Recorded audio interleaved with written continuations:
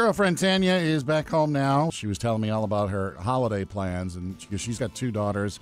Yes. You know, this one's doing that one's doing this, and they're thinking of all going here for Thanksgiving and there for doing this. I said, how about we just, I was jokingly saying, why don't we just break up and get back together after the first of the year? Did she know you were joking? She did. Okay, good. But I mean, the more we talked, we did talk about it, and the more we talked about it, the more sense it made.